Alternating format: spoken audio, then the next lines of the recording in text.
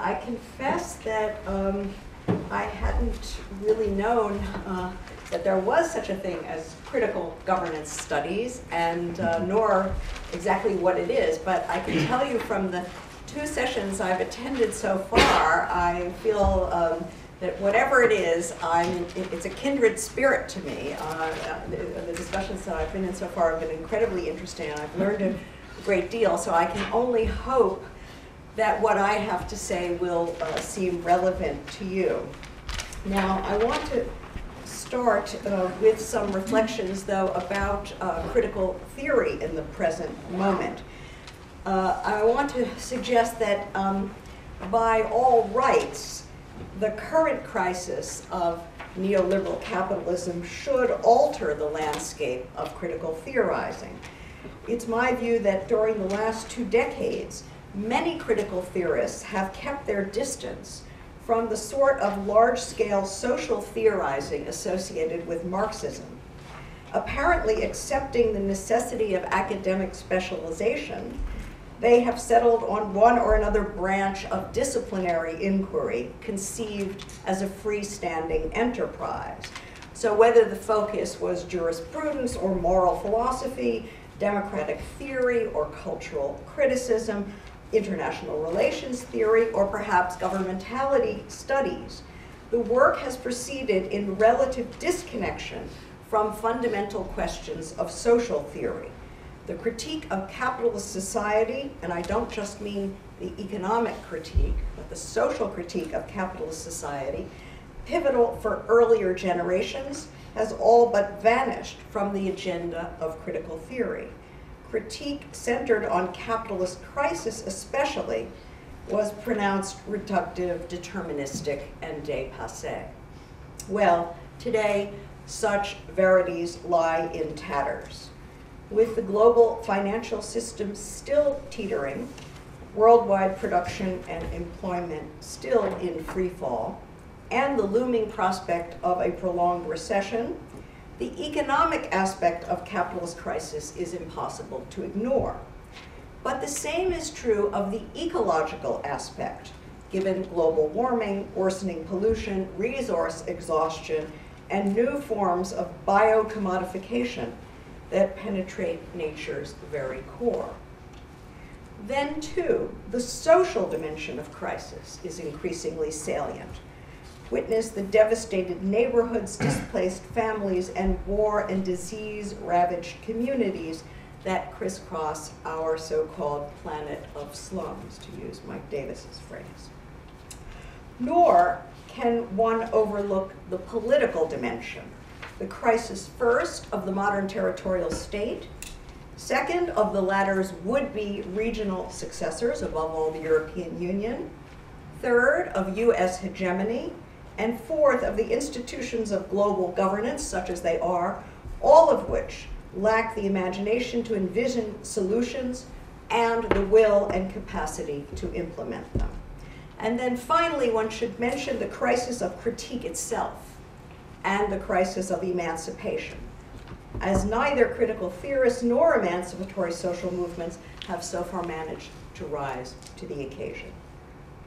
A crisis of this sort, which I want to insist is multidimensional, not simply an economic and financial crisis, supplies the inescapable backdrop, in my view, for every serious attempt at critical theorizing. Henceforth, such theorizing can no longer avoid the question of capitalist society. Large-scale social theorizing, aimed at clarifying the nature and roots of crisis, as well as the prospects for an emancipatory resolution, should again regain its central place in critical theorizing. Yet, how exactly should critical theorists approach these matters? How to overcome the deficits of discredited economistic approaches, which focus exclusively on the so-called system logic of the capitalist economy? How to develop an expanded non-economistic understanding of capitalist society, which incorporates the insights of feminism, post-colonialism, ecological thinking, and now I learn critical governance studies. How to to conceptualize crisis above all as a social process in which economics is mediated by history, culture, and geography, by politics, ecology, and law. How to comprehend the full range of social struggles in the current conjuncture, and how to assess the potential for emancipatory social transformation. Well, I want to suggest, as the subtitle of this lecture already tells you, that the thought of Karl Polanyi affords a promising starting point for such theorizing. His 1944 classic, The Great Transformation, elaborates an account of capitalist crisis as a multifaceted historical process that began with the Industrial Revolution in Britain and proceeded over the course of more than a century to envelop the entire world, entraining imperial subjection, periodic depressions, and cataclysmic wars. For Polanyi, moreover, capitalist crisis was less about economic breakdown in the narrow sense than about disintegrated communities, ruptured solidarities, and despoiled nature. Its roots lay less in intra-economic contradictions, such as the tendency of the rate of profit to fall, than in a momentous shift in the place of economy vis-a-vis society. Overturning what had been the universal relation in which markets were embedded in social institutions and subject to moral and ethical norms, proponents of the so-called self-regulating market sought to build a world in which society, morals, and ethics were subordinated to, indeed modeled on, markets. That aspiration, inherently self-undermining and unrealizable, drove developments so deeply destructive of human society as to spark an ongoing counter-movement for the latter's protection. It was this double movement, as Polanyi called it, the drive to expand and autonomize markets, followed by demands for social protection, that led ultimately, in his view, to fascism and world war. So here is an account of capitalist crisis that transcends the cramped confines of economistic thinking. Masterful, capacious, and encompassing action at multiple scales, The Great Transformation weaves together local protest, national politics, international affairs, and global financial governance in a powerful historical synthesis. Like Marx, Polanyi emphasized social struggle, but in place of the conflict between labor and capital, he foregrounded that between forces favoring marketization and cross-class movements for social protection. Like Marx, too, Polanyi sought to influence history, but his attitude to markets was different.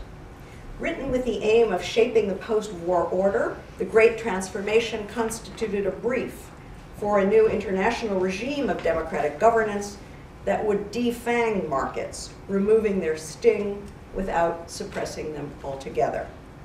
Now, I think that these points alone would qualify Polanyi as a promising resource for those of us who seek to understand the travails of 21st century capitalist society. But there are other more specific reasons for turning to him today. The story told in The Great Transformation has strong echoes in current developments. Certainly there is at least a prima facie case for the view that the present crisis has its roots in recent efforts to disencumber markets from the governance regimes, both national and international, that were established in the aftermath of World War II. What we today call neoliberalism is nothing but the second coming of the very same 19th century faith in the so-called self-regulating market that unleashed the capitalist crisis Polanyi chronicled.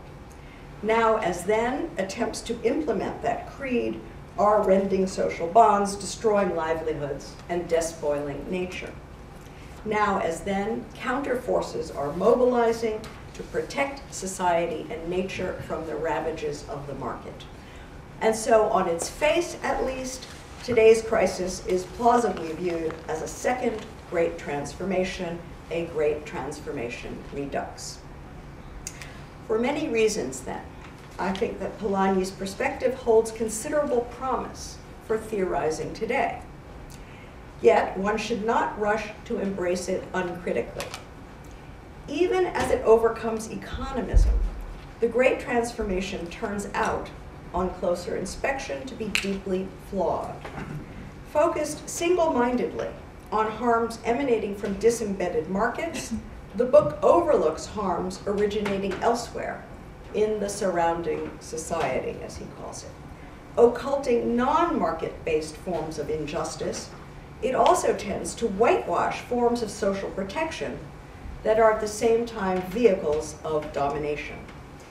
Focused overwhelmingly on struggles against market-based depredations, the book neglects struggles against injustices rooted in society and encoded in social protections. So I'm suggesting that critical theorists should not embrace Polanyi's framework in the form in which it appears in The Great Transformation. What's needed, rather, is a revision of this framework. The goal, I suggest, should be a new quasi-Polanyian conception of capitalist crisis that not only avoids reductive economism, but also avoids romanticizing quote-unquote society. And that indeed is my aim in the present lecture. Seeking to develop a critique that comprehends society as well as economy, I propose to broaden Polanyi's problematic to encompass a third project that cross-cuts his central conflict between marketization and social protection. This third project, which I shall call emancipation, aims to overcome forms of subjection rooted in society as well as in economy. Central to both iterations of the Great Transformation, the one analyzed by Polanyi and the one we are living through now, struggles for emancipation constitute the missing third that mediates every conflict between marketization and social protection. The effect of introducing this missing third will be to transform Polanyi's double movement into what I shall call a triple movement, embracing marketization, social protection, and emancipation. The triple movement is designed to map the collision of those three political projects, each of which remains salient today.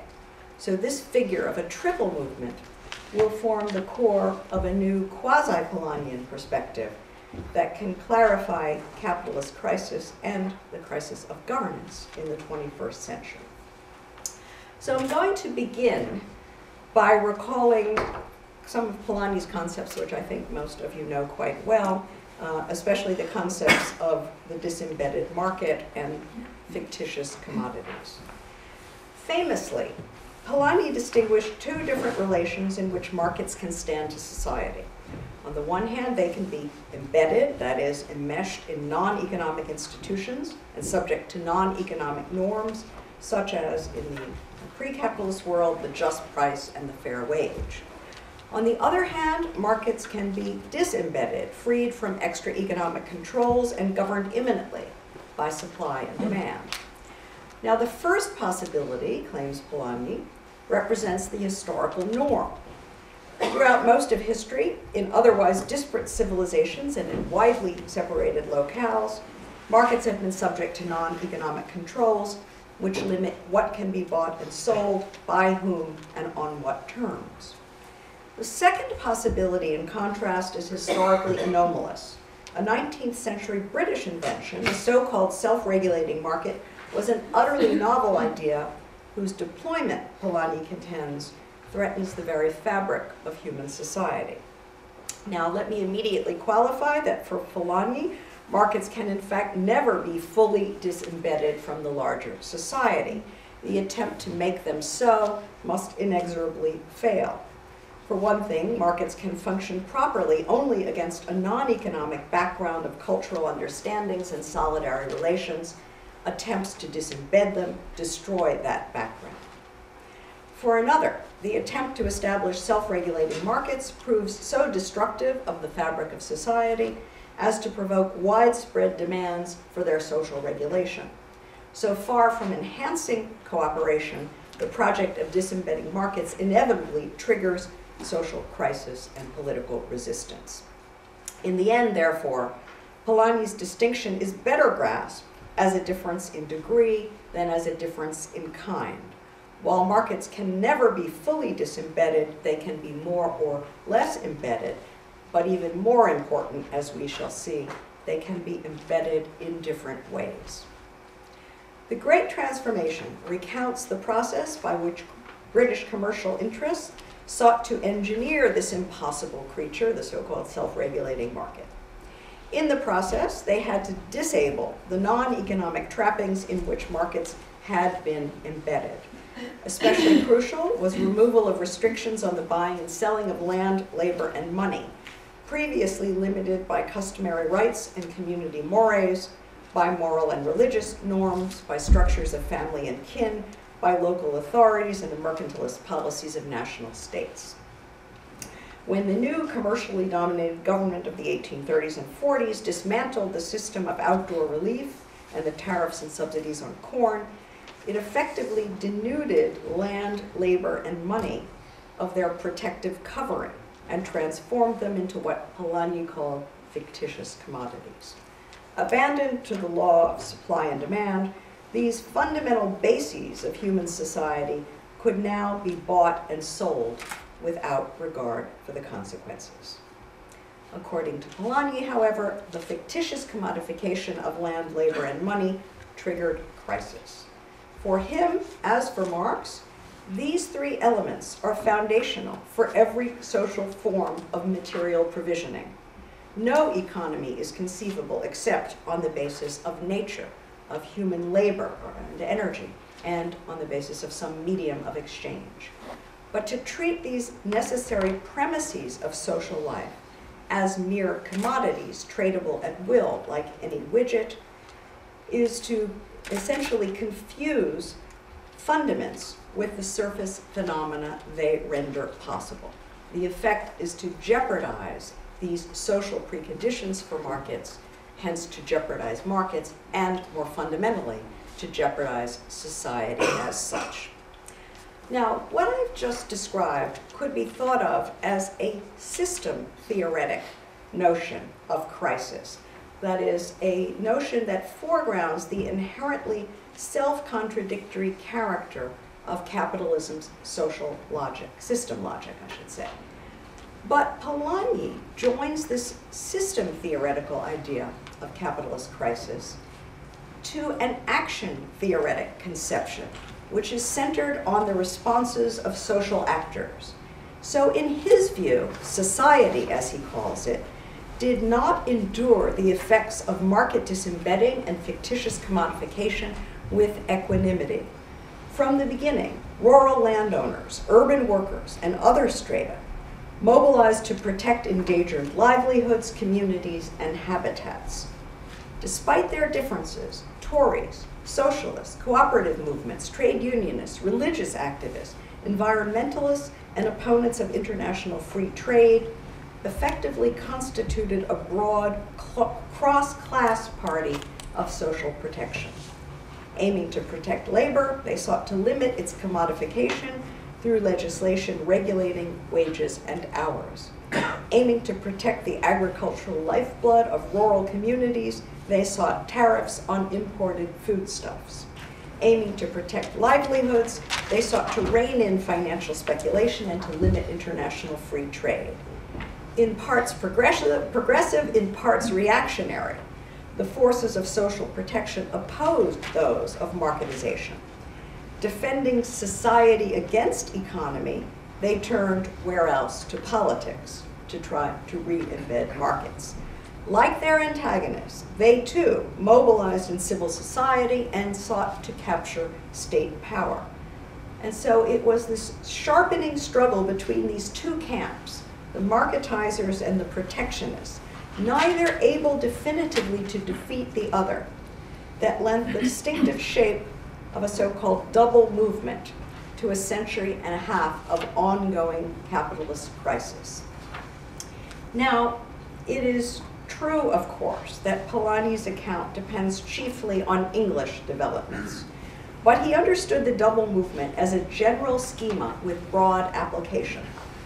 And that assumption, I think, is plausible, I think, given British hegemony, which proved so consequential for developments elsewhere, for the colonies, for the rival European powers, and for the international regimes that structured their interactions.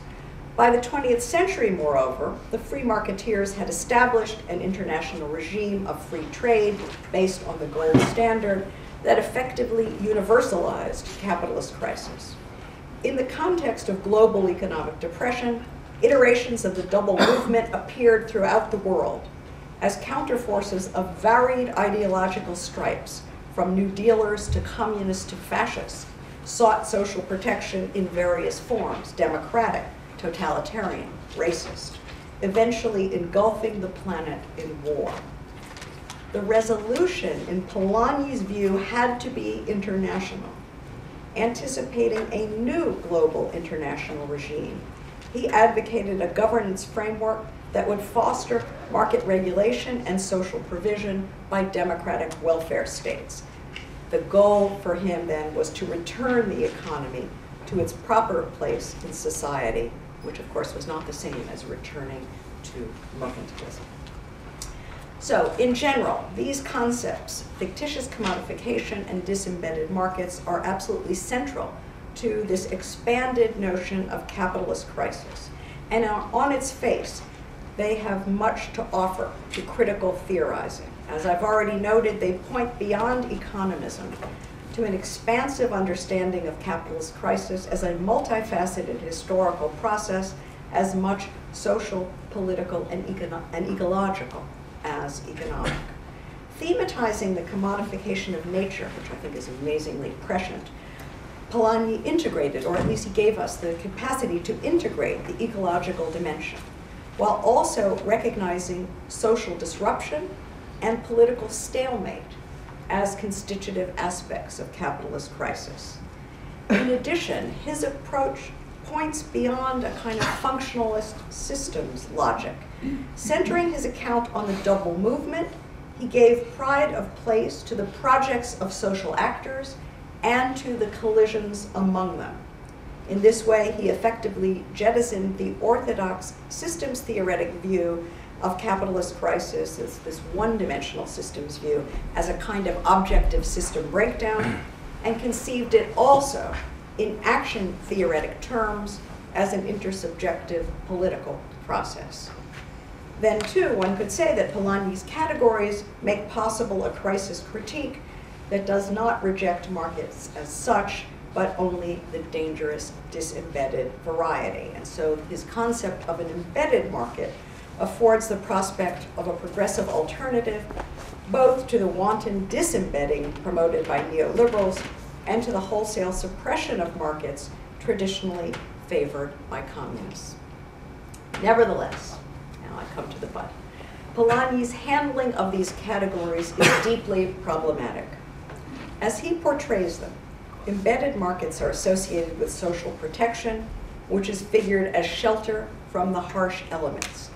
Disembedded markets are associated with exposure, with being left to swim naked in the icy water of egotistical calculation, to use Marx and Engels' phrase. These inflections, embedded markets are good, disembedded markets bad, carry over to the double movement. The marketizing pole signifies danger, while the protectionist pole connotes safe haven. This evaluative subtext is problematic. On the one hand, Polanyi's account of embedded markets and social protections is far too rosy.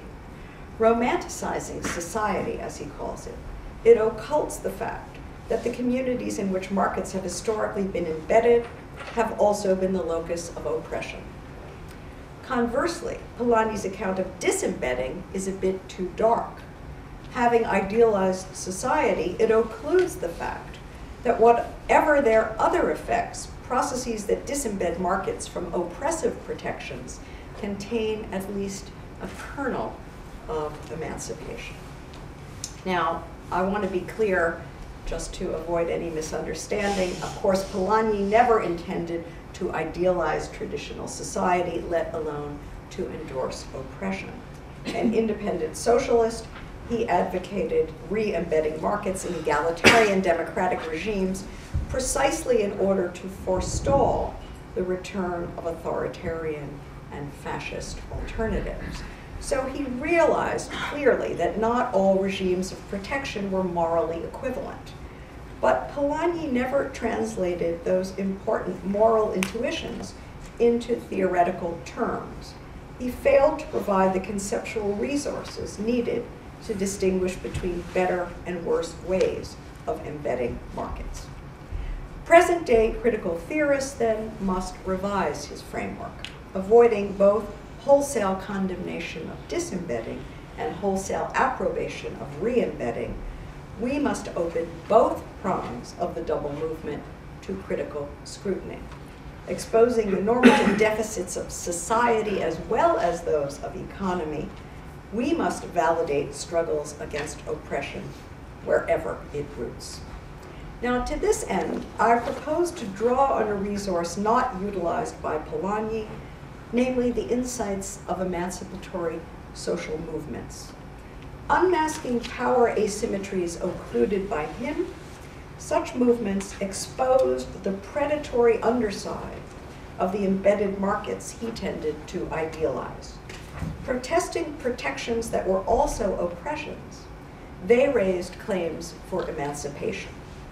Exploiting their insights and drawing on the benefit of hindsight, to be sure, I want to rethink the idea of a double movement in relation to struggles for emancipation. Now, to speak of emancipation is to introduce a category that does not appear in the Great Transformation. But the idea, and indeed the word, figured importantly throughout the period Polanyi chronicled. One need only mention epical struggles to abolish slavery, liberate women, and free non-European peoples from colonial subjection, all of which were waged in the name of emancipation. Now, it is perhaps odd that these struggles should be absent from a work purporting to chart the rise and fall of what it calls 19th century civilization. But my point is not simply to flag an omission. It's rather to note that struggles for emancipation directly challenged oppressive forms of social protection, while neither wholly condemning nor simply celebrating marketization. Had they been included, these movements would have destabilized the dualistic narrative schema of the Great Transformation. To see why, consider that emancipation differs importantly from Polanyi's chief positive category, namely social protection. Whereas protection is opposed to exposure, emancipation is opposed to domination. While protection aims to shield society from the disintegrative effects of unregulated markets, emancipation aims to expose oppressive relations wherever they root, in society as well as in economy. Whereas the thrust of protection is to subject market exchange to non-economic norms, that of emancipation is to subject both market exchange and non-market norms to critical scrutiny. Thus, whereas protection's highest values are social security, social stability, social solidarity, emancipation's priority is non-domination, and these values can pull in opposite directions. It would be wrong, however, to conclude that emancipation is always allied with marketization. If emancipation opposes oppression, marketization opposes the extra economic regulation of production and exchange, whether such regulation is meant to protect or to liberate. While marketization defends the supposed autonomy of the economy, understood formally as a demarcated sphere of instrumental action, emancipation ranges across the boundaries that demarcate spheres, seeking to root out oppression or domination from every sphere. Thus, while the thrust of marketization is to liberate buying and selling from ethical and moral norms, that of emancipation is to scrutinize all types of norms from the standpoint of justice. Therefore, whereas marketization claims efficiency, individual choice, and the negative liberty of non-interference as its highest values, emancipation's priority, as I just said, is non-domination. It follows that struggles for emancipation do not map neatly onto either prong of Polanyi's double movement. Granted, such struggles appear on occasion to converge with marketization, as, for example, when they condemn as oppressive the very social protections that free marketeers are seeking to eradicate. On other occasions, however, they converge with protectionist projects, as, for example, when they denounce the oppressive effects of deregulation. On still other occasions, finally, struggles for emancipation diverge from both prongs of the double movement, as, for example, when they aim neither to dismantle nor to defend existing protections, but perhaps to transform the mode of protection. So convergences where they exist are conjunctural and contingent. Aligned consistently neither with protection nor deregulation, such struggles for emancipation represent a third force that disrupts Polanyi's schema. To give such struggles their due requires us to revise his framework by transforming its double movement into a triple movement. Now, I want to consider just two of the many, many social movements that have mobilized under the banner of emancipation, namely feminism and anti-colonialism and anti-imperialism.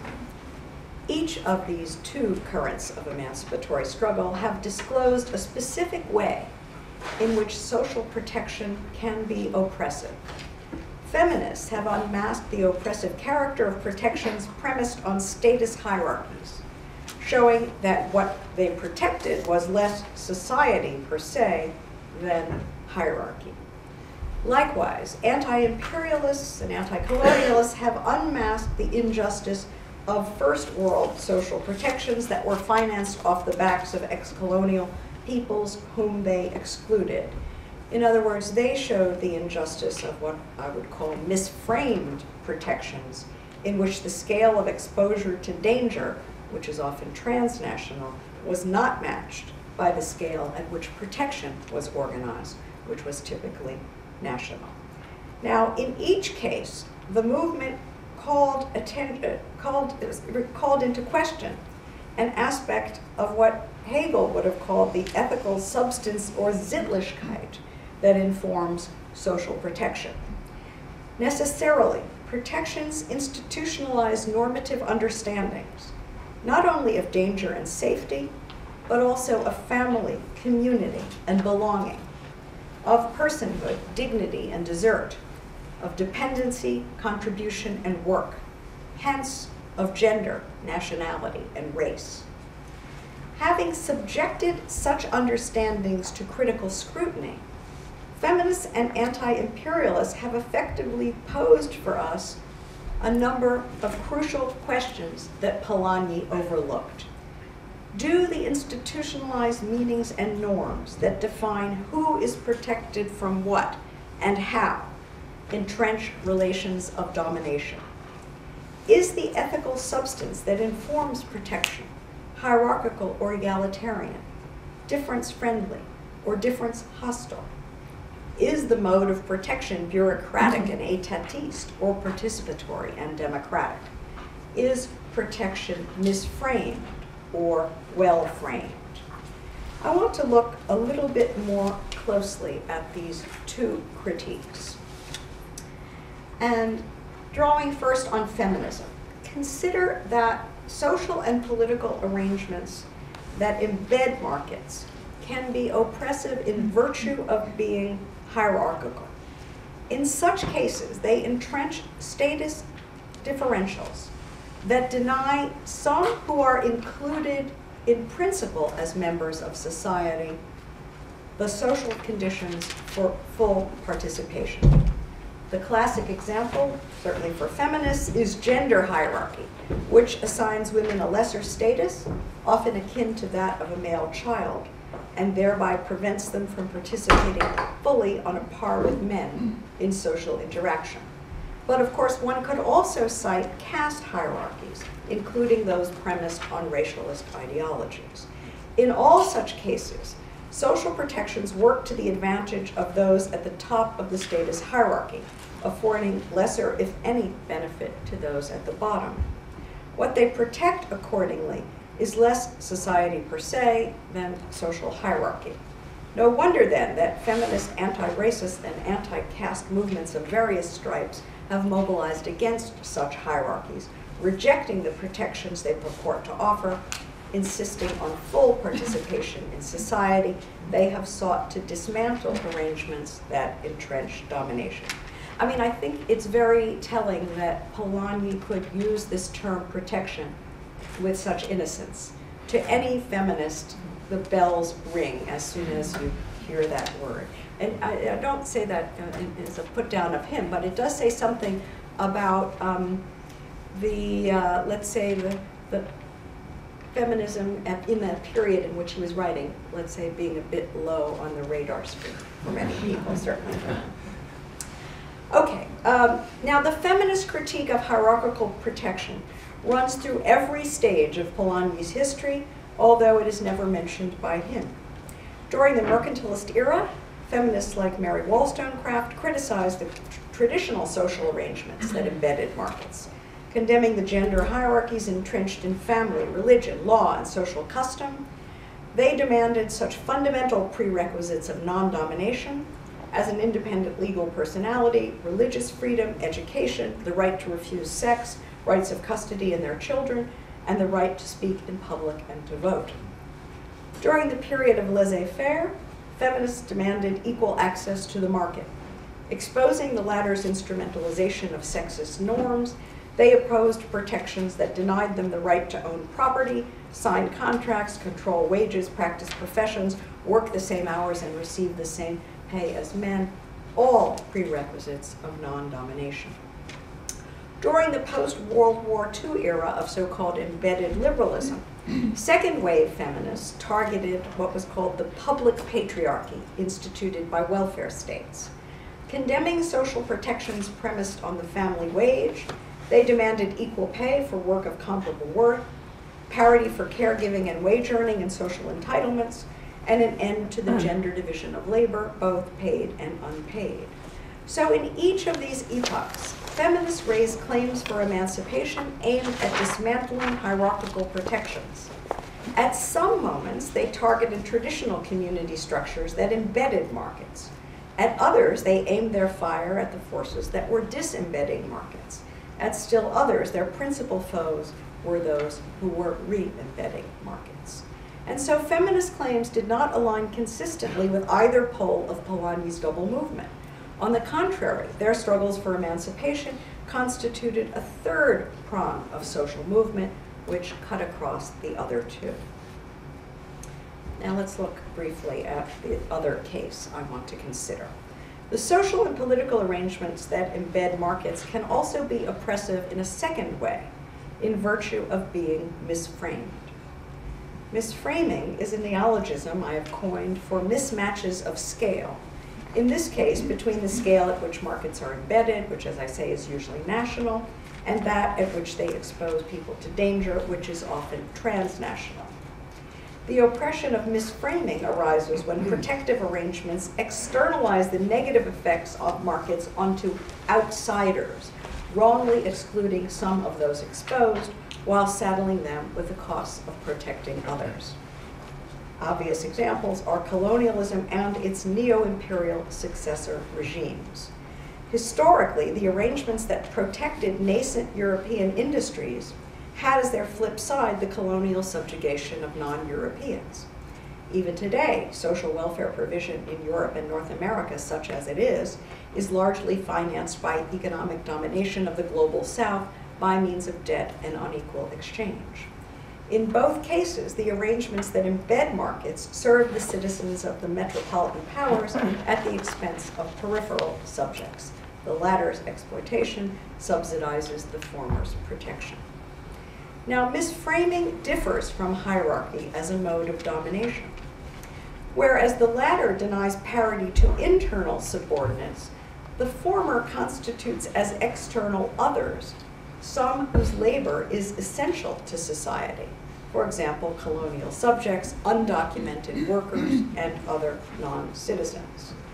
Thus, while hierarchical protections deny full membership to some who are recognized as belonging to society, misframed protections deny the status of membership to some on whose activities society relies.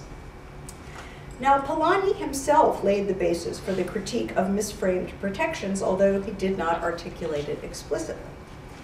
In The Great Transformation, he observed first that political states are necessary prerequisites for successful social protection, and second, that they are unevenly available in the modern world.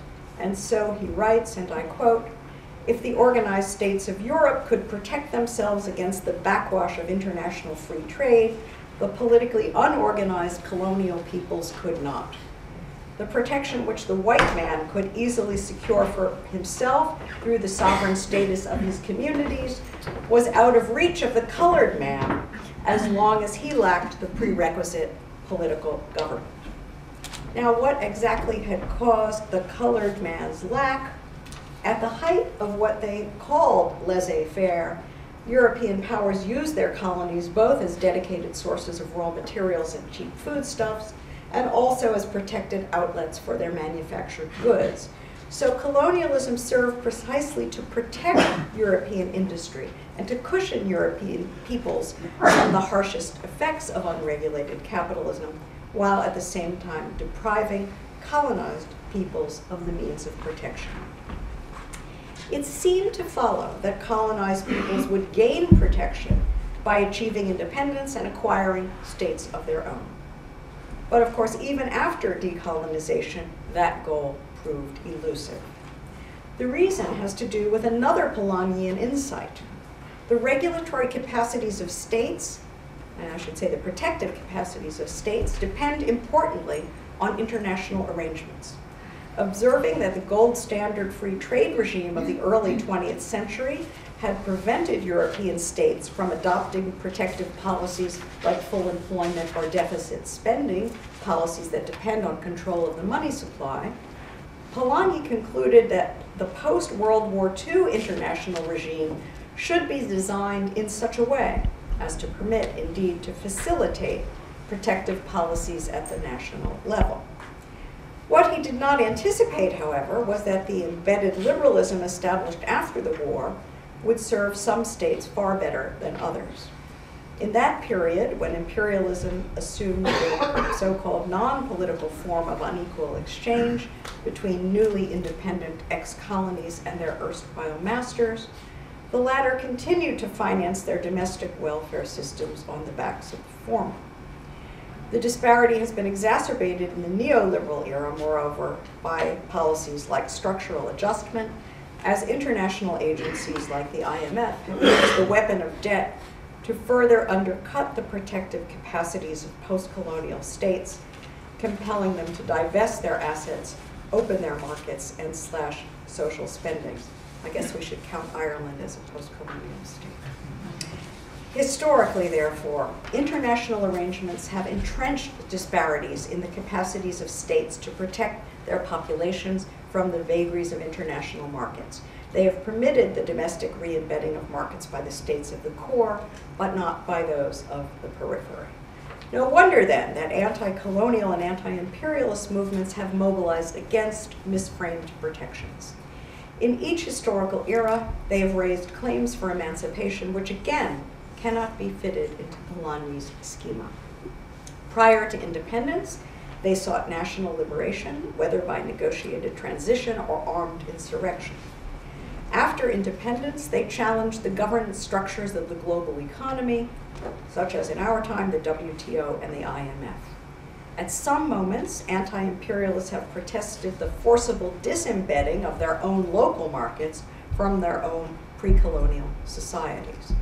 At others, they have opposed the re-embedding of European markets at their expense. Like the claims of feminists, then, the claims of anti-imperialists have not aligned consistently with either prong of Polanyi's double movement. In their case, too, struggles for emancipation constituted a distinct third force. Here too, what Polanyi called a double movement is better grasped as what I would like to call a triple movement, encompassing marketization, social protection, and emancipation. Now, what these cases show, I think, is that neither the great transformation described by Polanyi nor the one we are living through now can be adequately understood by the figure of the double movement. In reducing the action-theoretic logic of crisis to a two-sided conflict between marketization and social protection, that figure not only occults projects of emancipation, but also distorts our understanding of the two projects it purports to clarify. In fact, neither marketization nor social protection can be adequately understood without factoring in struggles for emancipation. And I want to conclude by spelling out what I think is to be gained by looking at matters through this lens. The idea of a triple movement conceptualizes capitalist crisis, or at least its action logic, as a three-sided conflict among marketization, social protection, and emancipation. In our time, each of these three orientations has committed adherents. Marketization is championed, of course, by neoliberals, enough said. Social protection commands support in various forms, some savory, some quite unsavory, from nationally oriented social democrats and trade unionists to anti-immigrant populist movements, from neo-traditional religious movements to anti-globalization activists, from environmentalists to indigenous peoples. Emancipation fires the passions of various successors or continuations of the social movements I've discussed, as well as others, including multiculturalists, international feminists, gay and lesbian liberationists, cosmopolitan Democrats, human rights activists, and proponents of global justice. So I'm suggesting it's the complex relations among these three types of projects that is impressing the shape of a triple movement on the present crisis of capitalist society. I'm also suggesting that to clarify this constellation, we should think of each term of this triple movement as ambivalent. I've already suggested, contra Polanyi, that social protection is often ambivalent, affording relief from the disintegrative effects of deregulation on the one hand, while simultaneously entrenching domination on the other. But the same is true, I want now to suggest, of the other two terms.